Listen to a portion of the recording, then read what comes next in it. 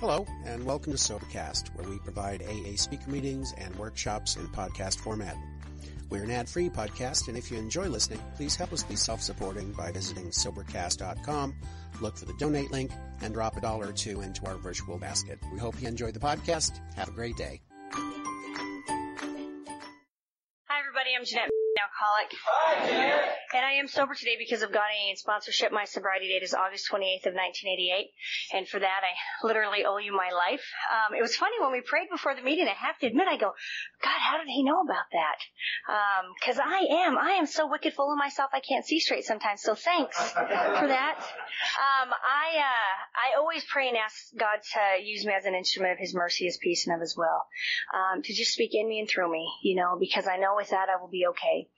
Just having so the desire, I don't need much more than else. Everything else comes out of my experience, of course. And, sorry, I was a bit tardy. I, of course, was in the bathroom on my knees because that's where I'm more comfortable in prayer. But I love the power of the group and knowing that we're all united, because I'll tell you what, I was as completely disconnected from the human race as you could possibly get. I gotta assure you, Rachel, that half the guys in this group did not get here looking this good.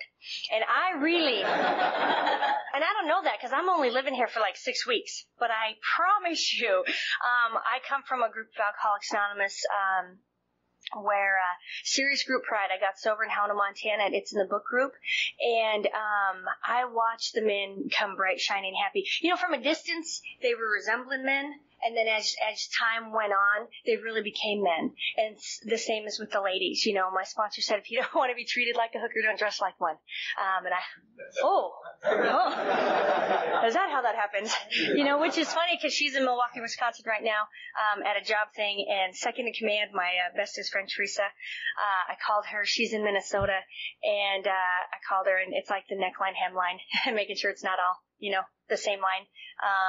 And being able to be presentable and accountable and responsible in my life, which are words that I can't spell, let alone be able to muster what they mean in my life today. I got to Alcoholics Anonymous through no fault of my own. Now, I got here in, I guess my first meeting was the spring of 1988. And what had been going on for me is about that time, it was about the year anniversary of a boy that I was completely obsessed with, and in a very tumultuous, insane. I really think we could have been, Bonnie and Clyde, teenage Bonnie and Clyde, of course, because I was 15 and he was 16. He committed suicide. March 16th of 1987, shattered my world. My parents took me to California because they knew I was next, and tried to get me a change of scenery, kind of bring me back to health, so to speak. And it was come about the year of that anniversary, and I was running out of doors. I have been in a spin cycle since I'm 10 years old. My mother started taking me to a psychiatrist at that time. My father's a Vietnam vet. And I was raised Catholic, so I have 4 brothers and I have 1 sister. And I have, a sister, brother, myself, and then 3 boys. My sister was so much older than me that it was just pandemonium chaos. I got these big football playing, fast car driving brothers, and then there's me. And my mom is like so crazy with my dad, they just don't know what to do with me. So they started taking me to the doctor. What is wrong with her? Because I'm at the breakfast table at 8:30 in the morning and I can't breathe in and out. I am ready to punch my little brother because he's crunching his Captain Crunch, and the kid just wants to go to 2nd grade, and I am on edge. I can't stand it anymore. So they're taking me to the doctor and, what is your Monday, Wednesday, Friday, 3:10. I went, and I cannot tell you today with such gratitude that there was not the pharmaceuticals out there today. I just don't know how else to say it. They did not sedate me. They didn't save me from myself, although I really needed saving from myself. They just smiled and nodded and would, try to give me some potential power positive points for my life of what I could do to be a better person, which I can't muster that. I can't hear that. You're telling me to do something. I don't understand what you're saying come out of your mouth. Don't punch your little brother. What? It just happens. I don't think about it. I just do it. Don't start fires. That would be another place to start. Don't steal cars. I like stealing cars. I'm good at it. And if God wouldn't want me to, he wouldn't give me the know-how, was my big battle cry. So what happened for me is I discovered at a real early age that I was empty and angry inside. And I don't know why. I mean, have all the crazy chaos and, all the stuff that, should look like why I should drink. But Eureka. I just got to drink. I took a drink, and I am not kidding you. I was John Wayne and Marilyn Monroe. I loved it. It was awesome. It was like the first full deep breath I could finally take. This anvil sitting on my chest my whole life. And, oh, God, get me some. And we got after it. I, unfortunately, was a minor child. And so you got to work a little hard to get that stuff. And if you've had to try to be a drunken babysitter at the age of 12, it doesn't come easy. I kind of had the scroungy, mangy, woman down the street that I babysat for because she paid me in a 12-pack. And if she came home at 3:30, I got a quarter bag. And if she was gone until 6 and I did the dishes, she'd pay me $23.50, which we know in 1985 math was 2/5. And I'd pray, oh God, please don't let her come home till morning. Please don't let her come home till morning, because that's 2/5. And I need 2 for me. And if you have any, you'll share, because I need to be drunk. I was always the kid who was figuring out higher math is not my forte, but I can figure out what, California Cooler, Stroh's, praise God. Do you remember when Stroh's came out in 15 packs? They were thinking. They finally figured it out. And now I remember when my husband was drinking, I'd get 30 packs. And I was like, oh God, they know, they understand. What is 6? That's waste my time, to this day. And I'll tell you what, I finally have to tell myself a world, life-changing event has happened to me. For a very long time, I used to say that, I've never had an umbrella in my drink. I am not a mixing kind of girl. I don't want a pink drink, okay? I am straight up nothing back. I don't have the time, okay, to mix, to blend, to add olives and crap, okay? Skip it. Like John says, don't keep them coming. He is my soul father, in a sense. I went out to dinner the other night and asked, everybody was eating, and I wasn't eating at, 10:30 was after Sherman Foxhall. And I said, you got some skim milk and some strawberries. Could you just blend that up for me, and hold the whatever you put in it to make a margarita? I don't know, because I always drink it straight. And sure enough, it comes with an umbrella. And it occurred to me, you could put your eye out with one of these things, This is like a lethal weapon, because I just have to get it in me fast so I can have freedom and some peace of mind, and you will get off my back and leave me alone, because back up, you're a little closer, invading my personal space. And I walked down the halls of Helena High, possessed by the devil. I just can't think. I really, true to my experience, I'll tell you that drugs play a very important part. I started growing dope before I ever took a drink, but out of respect for AA, and I'm standing here in this meeting, I'll just tell you that it not only accelerated and enhanced, but it amplified my drinking, because it was a lot easier to control and to hide and to get than it was a drink. I mean, I can remember this awesome guy, Rob, who was dating my friend Shelly, and say, Robin, I'd be peeling off the ones. Okay, this is what I want you to get me. And, Olympia, 24 ounces were on sale, or 24-pack, 11-ounce bottles were on sale, $4.99 at County Market. I want 2 of those, and I need a bottle of Mad Dog. And I'm like, listen, I'm like peeling off all this money for him, and I'm like, stash it in the bushes behind my house. And I can remember 11 o'clock, 12 o'clock that night thinking, dude, he took off with my money. And I was going to bust his headlights out. I was ready to kill him, and then finally headlights in the alley. And already I feel better. And running down the stairs and running out to the lilac bushes and grabbing it, running up the stairs and stashing it in my closet. And I am the alcoholic drug addict, so to speak, that would cut open my mattress and shove stuff in there, twist off the knobs on my bed, stick it down in there. And then when the paranoia hits, I'm rushing all over my room because I know there's something somewhere. And I was always contained. But Everclear's my first choice. But I'll take whatever you have if you're sharing. It's just the way I am. So I started getting in trouble right away. I don't have a slow dance with this alcoholism thing. And as it is in my life today is the fact that I am just in no danger of hitting the front page of the paper for any kind of crime of any sort. And that was pretty much my only calling card in high school. She's going to be the one to go to prison. She's going to, because that was already happening. I mean, I'm 13 years old, and I'm getting locked up, and I'm coming to, and I'm covered in blood, and I'm like, all right, I'm not bleeding. it's not my blood, because that's the first panic, and then I'm getting released to my mother at 4:30 in the morning, and my mom is this tiny little petite Native American woman who wouldn't say boo if you stabbed her in the eye with a fork. She's just that kind of woman. How she got me, I do not know. But looking at her face, and I can remember, times as a little kid disappointing her and, being mean to my little brothers and things like that. But whenever that one would have to come to get me out of jail, or whenever the cops would bring me home and I'd be standing on the porch and they'd be going, nah, nah, nah, nah, nah, I would just look at my mom and she would just have this pain. And it wasn't just the disgust or remorse or anything. It just that hurt. And I saw that look a lot on my mother's face, largely in part due to me and my actions. But it's not enough for me. It's not enough for me to think that I'm breaking my mother's heart, or that she's laying in bed crying, or that she's worried about me in a ditch. I mean, I have to completely be such a selfish... my friend Frank says it best. He says that when I drank like a pig. And when I was sober, I acted like a pig. Drunk or sober, without a spiritual path, I'm a monster. Basically, I am.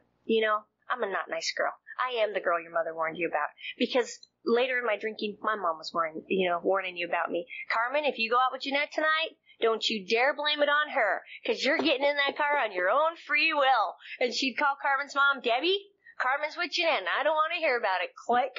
Because I was always, don't hang around with that Jeanette. She's going to get you in trouble. And all my friends were like, well, that's why we like Jeanette. That's why we want to go, because she's crazy. Did you know she did a fire dance on Friday night? Because that was my calling. I would get drunk, climb into the bonfire at the keg, and start dancing.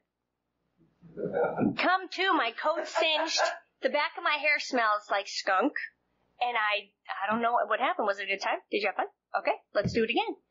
Because I don't know what else to do with myself. And Wednesday night, I'm thinking, okay, it's almost Thursday, because it's Thirsty Thursday, and all the senior boys would get us drunk, of course, because I know what the boys want. Me drunk in the fire, right? Doing my Native American dance. No, they just think, oh my God, this girl's crazy. Someone save her for herself. And that is what, true to my experience, I have to tell you something. I am not a commitment queen. The fact that I am sober here, as long as I am sober, I am in a marriage with one man, the same man, for like a really long time now. That's astonishing. And I have the same sponsor for many, many years. Blows my mind. I am not a keep coming back kind of person. I am not. I am the queen of the one night stands. Okay? I don't want a commitment. I just want to borrow him. Get over yourself. It's convenient. He's here. I'm here. Whatever. All right? He's a big boy. And so that was the thing. And I promise you, your husbands are safe today. And as men, you're safe today. Because my husband is safe today. And that's where it began. It began with, my sponsor saying, how to replace that bad day of history is one day of good history. And that's what I've done, consistently and persistently in my life, is I've become my worst nightmare. I stand here in front of you and I look like a Republican's wife. I could be the governor of California's wife. I mean, this is not. I got to Alcoholics Anonymous in 1988 with a mohawk. It was hot pink and blonde, and I had a Metallica Metal Up Your Ass shirt on, and I had a pair of jeans that were shredded jeans. Certain parts of the anatomy were shown, of course, for effect. And my sponsor said that I looked like a porcupine. And I'll tell you what, I felt like a porcupine. Because at that time in my life, I'm already through, 5-6 years of counseling. I've already done treatment twice. I've already, what haven't I done? I've cleared my chakras. I've had chants. I've done, seances and sweats and everything to figure out what is my problem. Why can't I sleep at night? Why can't I sit still? How come I can't breathe now, even that I'm drunk and I'm hallucinating now? What is wrong with me? I don't get it. And I promise you, future member of Alcoholics Anonymous? No. Long time, contented sobriety, not my forte, because when that woman told me to sit in the front row, to get a big book, and to be on time, and, Jeanette, you may want to put some clothes on. I was like, get over it, lady, you're just jealous because you're old. That's all I could think, is, God have mercy. I often say in self-defense for my sponsor, I called her one time and said, whatever the recent thing was. Yeah, it'll pass. Ronnie, I just want to tell you, be glad you got a job, Slick. I mean, and if it's that's the problem that you may not be, there's another one right around the corner. I mean, there's never anything that somebody in this room hasn't gone through, won't be going through, or that they know somebody who knows somebody that's going through it, and they got through it sober and it was okay. And that's what enriches our lives, is this experience and where we get brought. My husband had a job. He had a good job. I loved his job because I got to stay home, which I still do. And another job. Hi, want to go to Dallas? No, but thank you very much. Appreciate that. Thanks. And he's like, what do you think about Dallas, honey? Well, I don't. And guess what? I now live in North Dallas. And it happened from March 5th, he got the interview, to March 31st, we were closing on our house.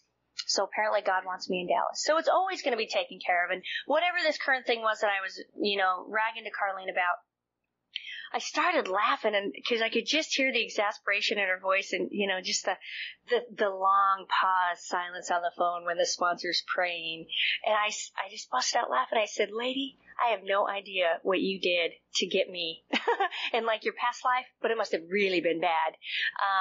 And she said, "Well, baby, it was this life." And I'm convinced of that. I just know that woman is here for me because she is louder than my head.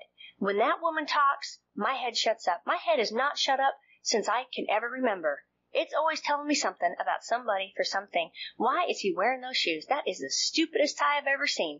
On and on and on. And I don't even know what the weather is outside because I am so consumed with what I think you need to be doing. And if you would just do it and get over yourselves and listen to me, all will be well.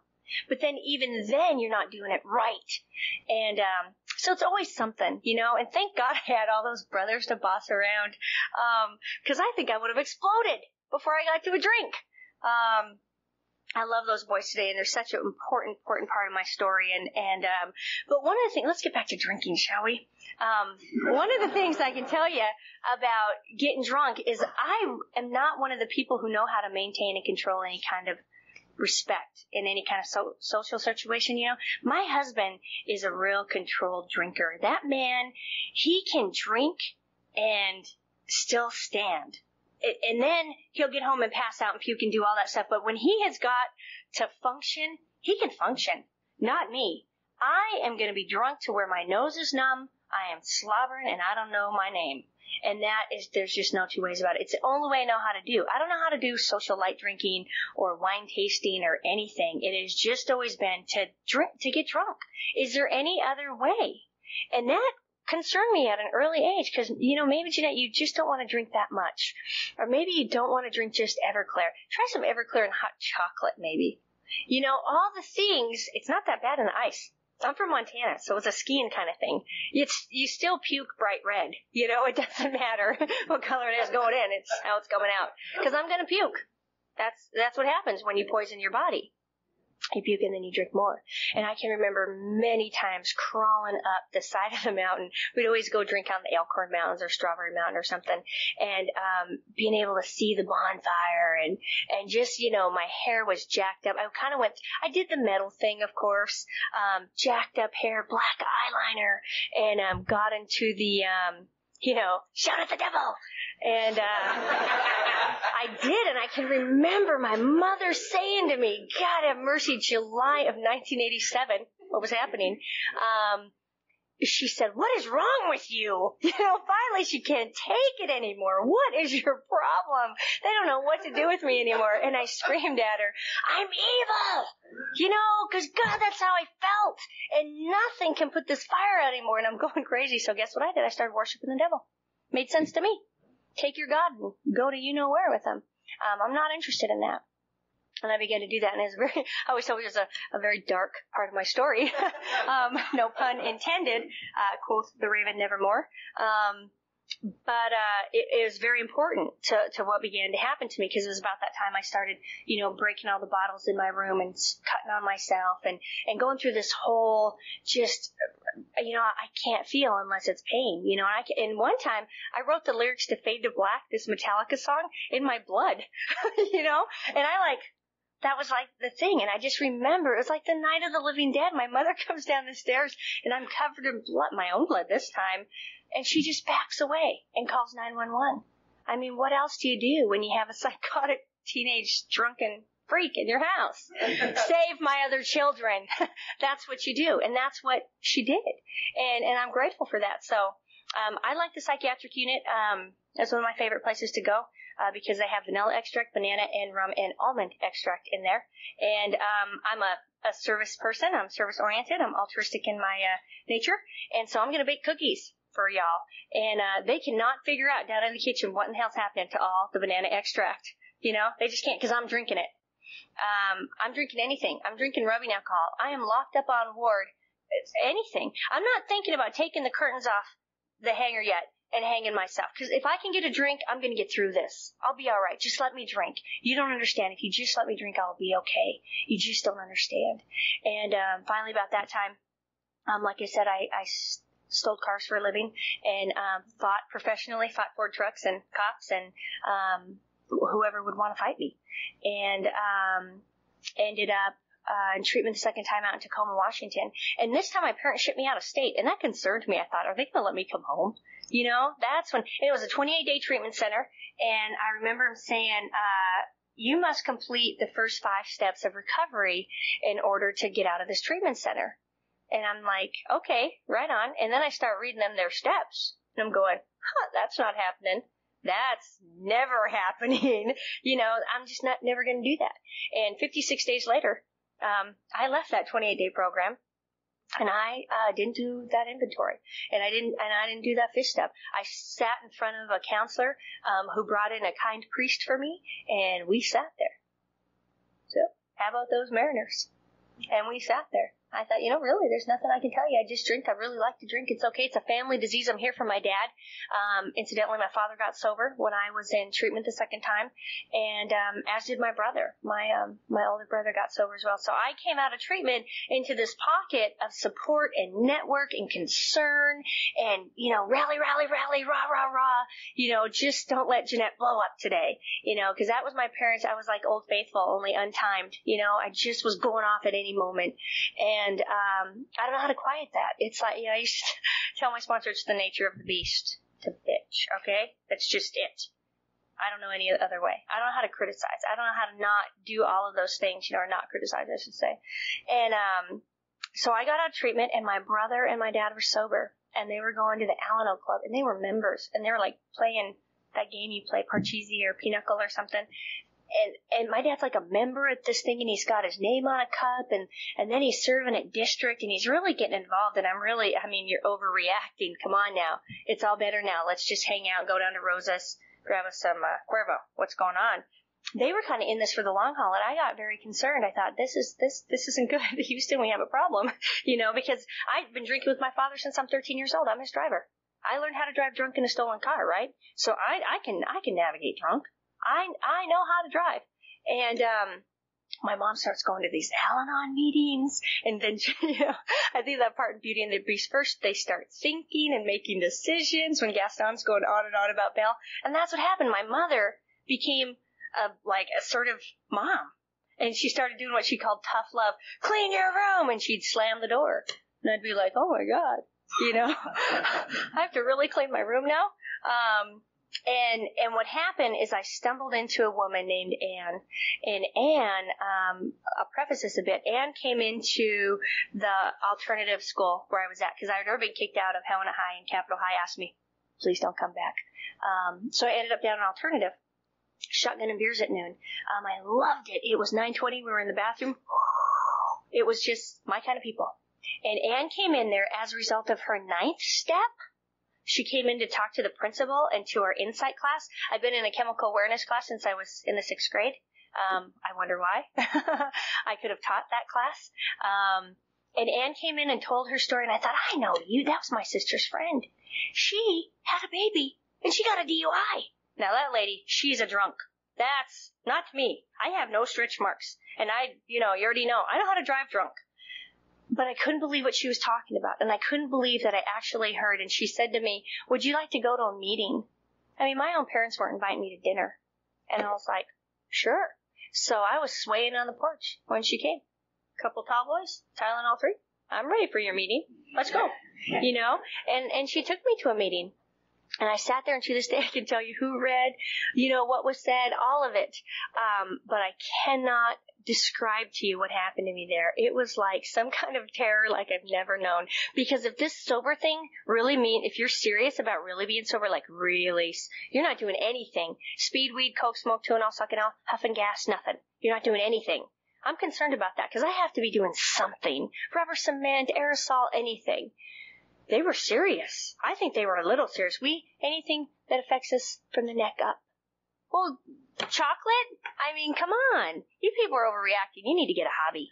And quickly found myself in my second treatment center, like I said, and locked up again for a few weeks. And went into the al-anon club, and there was Anne. Bright, shiny, happy. Hi. Oh, the horror. She wanted to give me whatever it is that she had. I didn't know what it was, but she really wanted to give it to me. And I just thought I'd pacify her, make her happy. Yes, okay, whatever. Slow down. She was like 4'11", and I felt like I towered over her, but she was this exuberant, enthusiastic, clapping happy drunk. And I could not wait to get rid of her. I was like, leave me alone.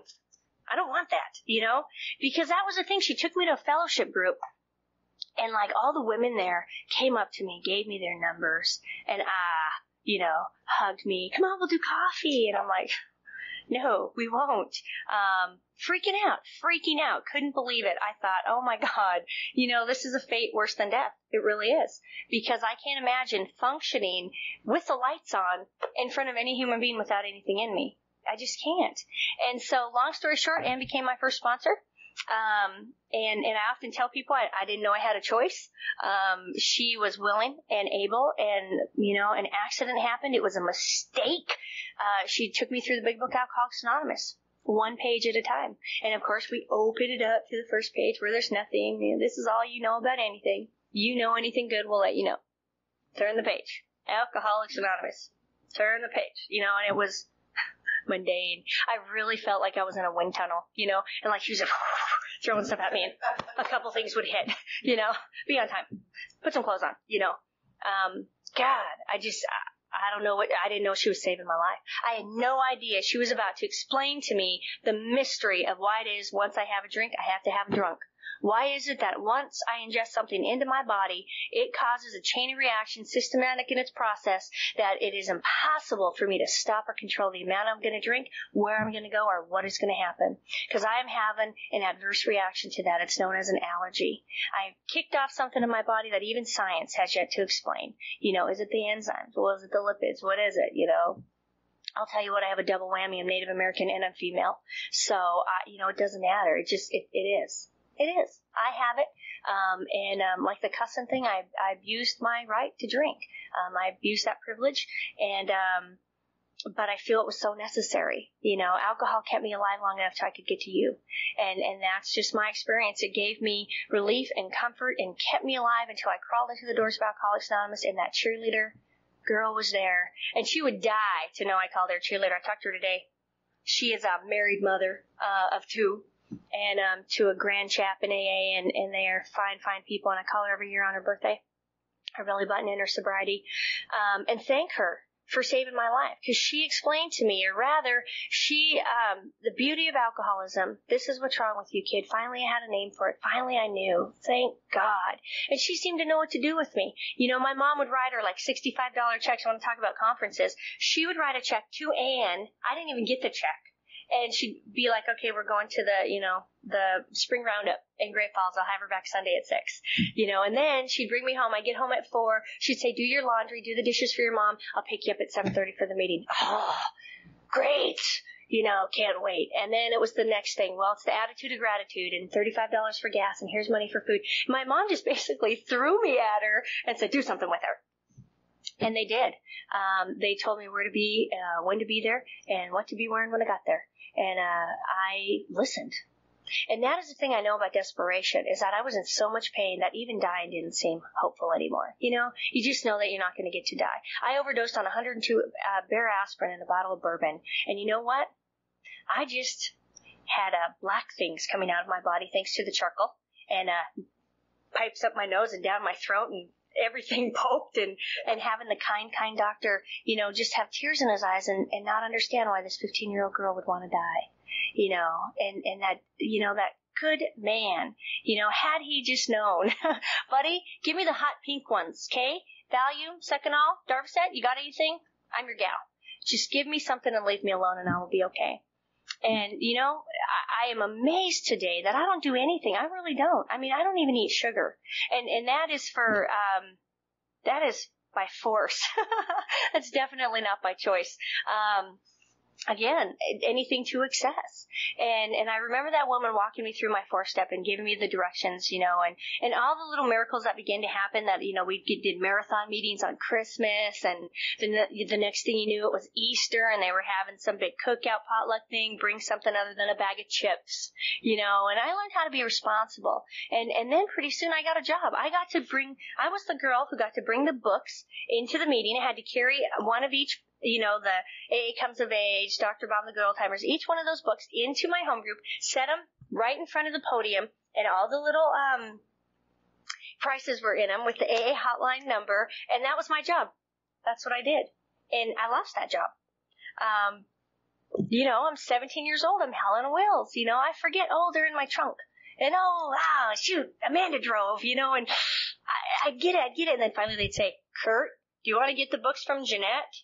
I'm unemployed. Well, I guess I'm washing cups. And I washed a lot of cups. I've been promoted and demoted in AA and I have consistently been employed. I've never not had a job in Alcoholics Anonymous, and which is why it's so important to have a home group and to have a home and have somewhere I'm accountable and they're dependent on me. But most importantly, that I have earned that right and I've garnered the privilege. I have served at, district area. I've had an amazing life here that I got to grow up and be a human being. That these little brothers, I started making amends to them. Let's see, I got sober when I was 16 and they were 11 and 7. And, so when they were about 5 and 9, I was in a detention center in, Helena, because I'm always running away, stealing cars, getting in trouble. So, that the state comes and says, well, we'll take your freedom since you were demonstrating, the ability to not utilize your freedom. And so I've been, wrapped up in the Department of Corrections since I was probably 11 years old. And never saw my mom bring home a strange guy from the bar.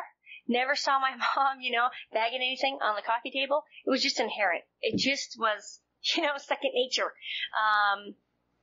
Genetic misfiring. I don't know. It's just what I know how to do.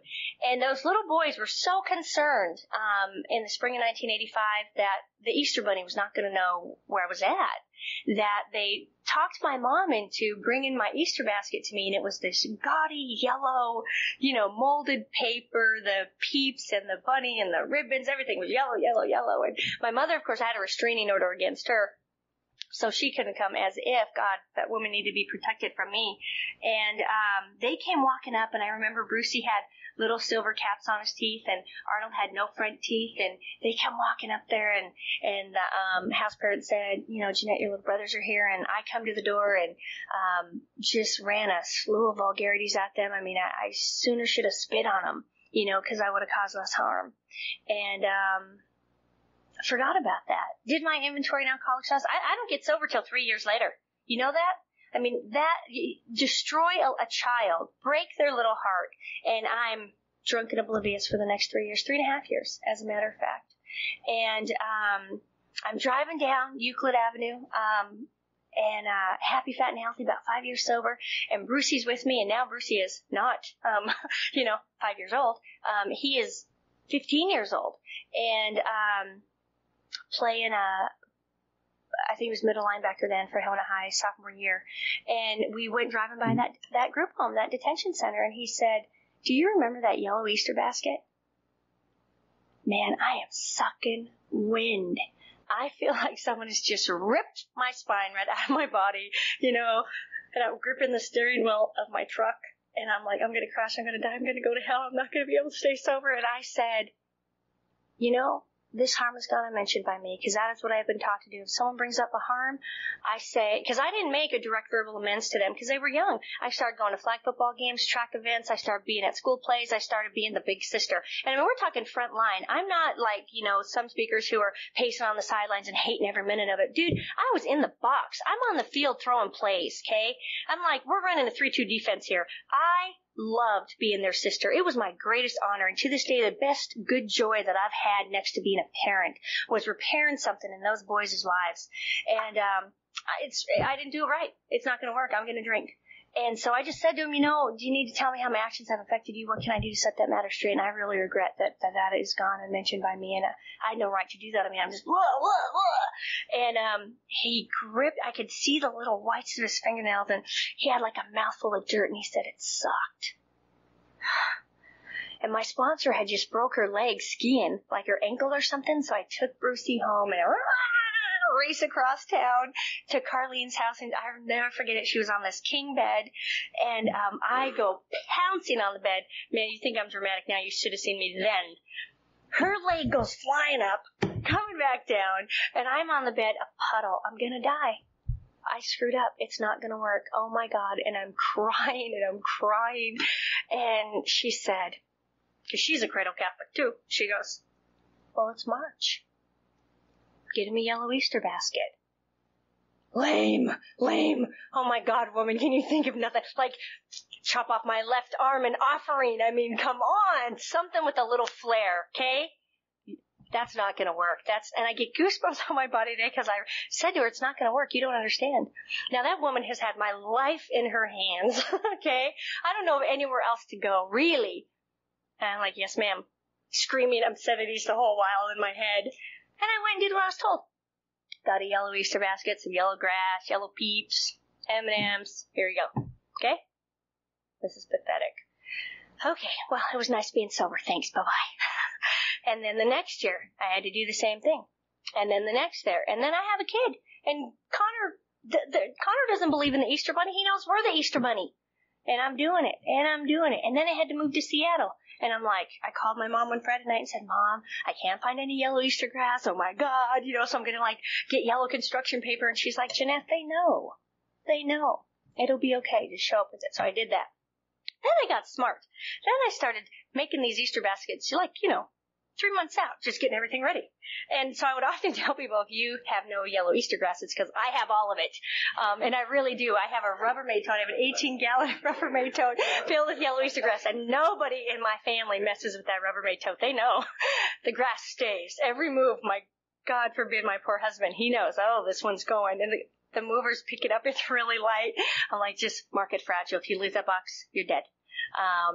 And I'm really getting into this. I'm grooving on this. This is great. And the whole time, showing up and doing my deal in AA and having babies and making mistakes and getting jobs and changing jobs and all of it, going to college, all of it. It's happening. And then I got to move back to moved back to Butte, Montana, rather, in 1998. Because what happened to me, and I'll tell you what, and I'm not saying this lightly, after today's tragedy, is the fact that I'm in no danger of being killed by my spouse today.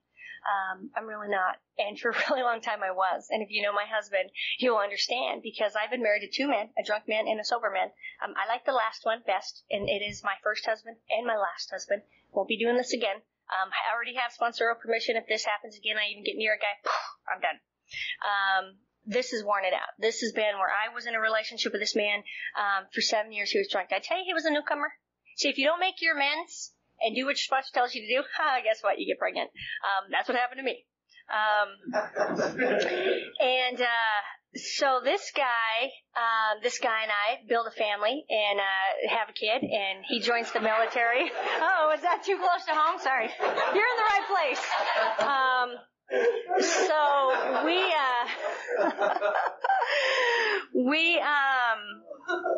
we went to Massachusetts in the Coast Guard. And I sponsored about 36 women out there. And I started a conference, and that's where I got to participate at the district level and area. And sponsored a bucket full of women. I didn't know what else to do because I was going crazy because that man was dying right in front of me. And we're in bed one night, and he says to me, we are on a military installation, mind you. He says, I need a chipper shredder. I went, you need a hole in your head. These are the government's trees. Because we're sitting, earlier that evening, we're looking at the trees. We're talking about, God, if that limb was gone, that'd be kind of cool. He's like, I need a chipper shredder. I'm like, Jason, you're talking out.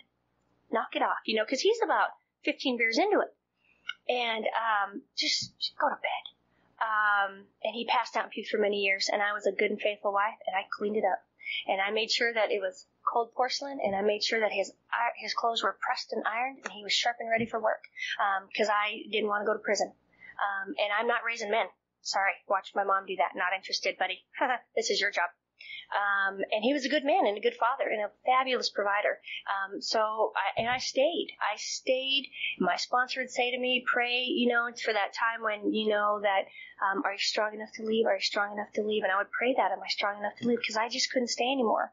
And Jason, a few months later said to me, it was the, middle of April of 1998. He said, you know what? Did you hear about that guy in Florida who killed his wife and got off?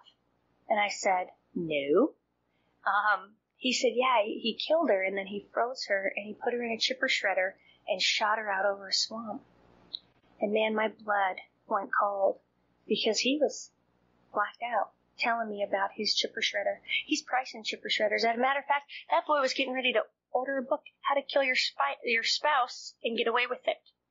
And I knew the end was near. And I'm like, I think you need to relad from the United States Coast Guard. We're going to Montana, because when it hits the fan, I can do prison in Montana, because it's going to be a mercy killing. And that's it. I'm just going to put him out of his misery if he doesn't get me first. And got to Montana in July 1988, and that prayer turned into, I'm not strong enough to stay. And I finally got to leave. And I bolted.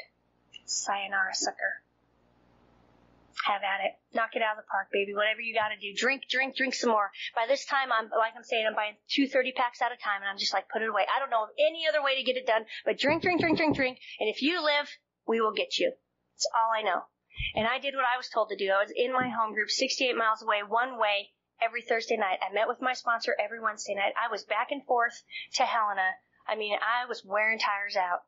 And when I left him on July 8th of 1999, neither one of us knew that from that day to this, he was not going to have a drink, or that he was going to be sponsored with a man that I watched get sober in my home group, or that we were going to go on to spend the last, 4 years and 11 months together liking each other. At certain times. We split rooms. He lived in one room, I lived in the other room. And then, it's like same thing my mother did. I packed him off to his sponsor and said, let me know when he can date. Okay? I'll be waiting. But we got through that, and we conducted ourselves in a manner that today I'm just thrilled and overwhelmed with. I can't believe my life. I'm in shock. I stand here before you, and it freaks me out that this is me I'm talking about. Because I am the girl who, when I was 14 years old, my mother was running for my father again because he was very abusive, and we were living in a GMC Yukon at the I-15 rest stop, driving back and forth from Cascade to Belt to, hiding from this man, and cooking at the rest area. My mother and all these children in this vehicle, and I just can't believe it. I host Easter, okay? Mom does Christmas, my sister does Thanksgiving, I do Easter. So I'm home, or we're in Montana rather, and it was Easter of 1999, and I'm like, okay, party at Manning's, come up to Papa Jim's, we got the ham, we got this, we got that, and I got the baskets. And my brothers, after a while, would be like, all right, where's my basket? And I'd be like, get off. You're not getting it that easy. So, like 97 to 99, I started doing scavenger hunts for him. And I'd make them, answer all these questions till they could find him. They'd have to hunt through the house and do all this. Well, as Arnold was walking up, the walk, my father-in-law lives on Strawberry Mountain, and, which is endless beautiful view of the Helena Valley and the eastern front of the Rocky Mountains. I mean, it doesn't get any better than that. And I was standing there greeting everyone. Hi, come in. So I can't wait. And he's walking up the walk, and his wife is with him, and now they have kids. And so I'm making like 8 Easter baskets now for both these guys and their kids and their spouses. And he's got a yellow plant and a yellow paper with a yellow ribbon. And he just walked by me and said, "This is for you." And buckets, because I was free. And that transaction was complete. And I cried, and my mother was standing there on the porch, and Arnold's wife was standing there, and that boy just kept walking. He just handed it and said, "This is for you." And he kept walking. What do I owe you for that? That is just one of many, where I got to repair the damage to another one of God's kids, and I came out clean. It's like Clancy said, I fell in the bucket of shit and I found the pony. That's what happened. my life, I can't even tell you what it is like to get to live in a world where, the book says it very clear that we've entered the world of the Spirit, that I know today why it is I'm in no danger of dying from that boy today. I know that. And I know it does not come cheap. And I know it is not easy. But I can't think of any place I'd rather be. Anything I'd rather be doing with a bunch of yahoos I'd rather be doing it with. I am addicted. I am as hooked today as I was, to Jack Daniels, Jim Beam, when Johnny Walker Red. Alcoholics Anonymous doesn't work fast as a double shot straight up. But the difference is that it lasts. I didn't get a lingering effect. I had to start puking somewhere in the night. And this has lasted me. It has held me in good stead for so many, many years now, to where I think, oh my God, I'm going to have to be here forever. I am a baby. I am a pup. You know that? I have been sober almost half my life. And that was not my plan. Yes, I'm here to learn how to meditate. Hi. Here to learn how to be a faithful, committed wife. Do they teach that here? Yeah, they do. That was not my deal. I know how to make pot roast today, folks. I was on my way to Vegas to be a stripper. I'm not telling you that I wanted to come to AA and have a clean, decent, useful life. And let's go to Richardson on Thursday night, and I'll tell you why I about flipped out of my skin when, Tim, I'm so delighted that you called and asked me to speak. Because today is the day. Today is the day. It is the anniversary of our organization. This is Dr. Bob's sobriety date. That's what we know as Founders Day. It is a miracle that happened 69 years ago. As Clancy says, my life hung in a thread. It was in peril. Which way was it going to go? Thank God it went this way. I am in such debt. And I'll tell you what, I'll talk real brief about this job thing I had.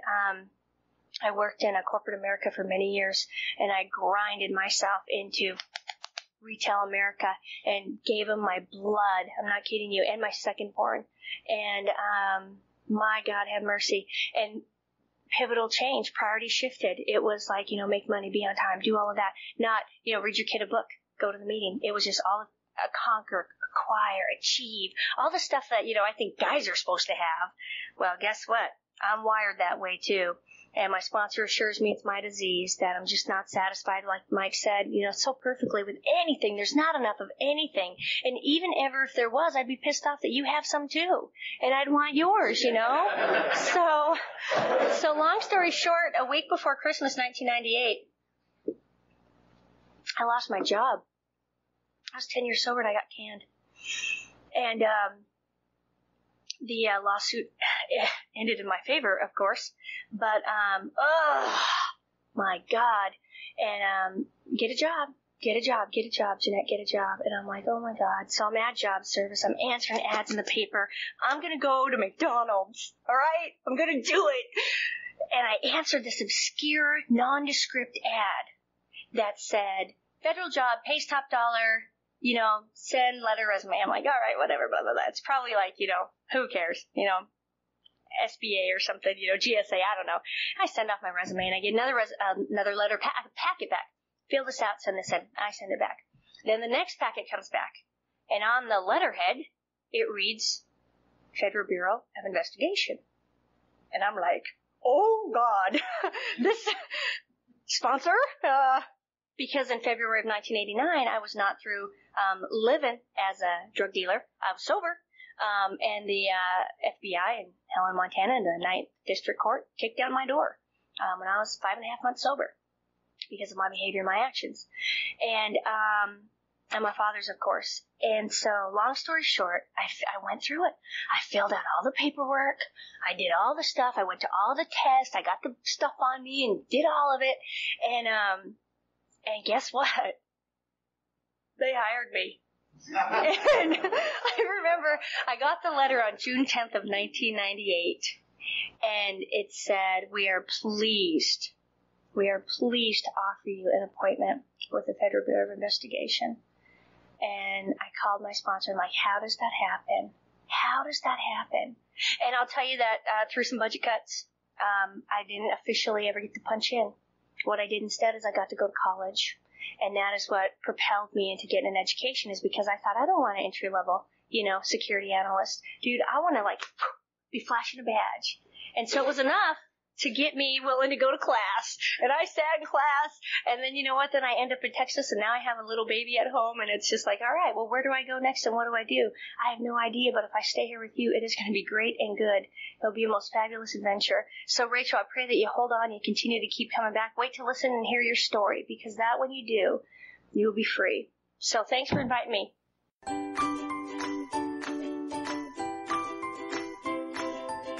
Thanks for listening. I hope you enjoyed the podcast. Sobercast is ad-free, and we'd like your help in order to keep it that way. So if you'd like to help us be self-supporting by pledging $1 or $2 a month, visit Sobercast.com and look for the donate links. Thank you very much.